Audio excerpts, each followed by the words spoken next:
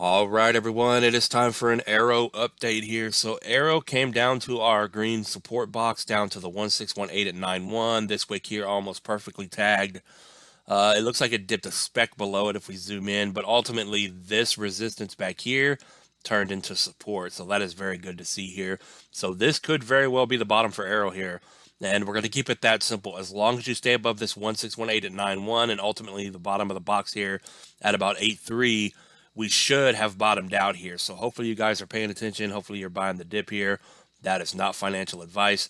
But as long as you stay above 9.1 to 8.3, the bottom should be in. And then once we get some momentum going back, we're just going to go from where we are right now off of this little candle. And you could say 103 is a price to get back over, and then the 1272 here at 112 for a 14 to 15% move. And then we'll just kind of take it from there. You know, we could have a slow recovery. We could go sideways here for a little bit. And of course, you know, we could have a nice V recovery here where we just shoot right back up. So we'll see what happens here. But ultimately, we're just making a quick update to show you guys the support and resistance areas to watch here on AERO.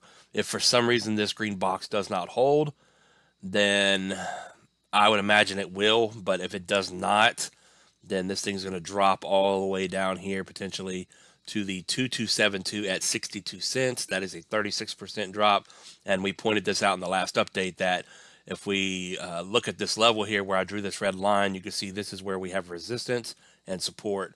So that would be a big area to watch also. Also, the 2618 down here at 51, we also drew another line down here, which I need to turn these green for support.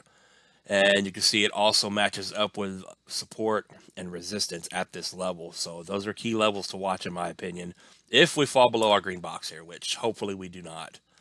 But with that being said, what do you guys think? Comment down below. Not financial advice, and I'll see you in the next AERO update. Peace out.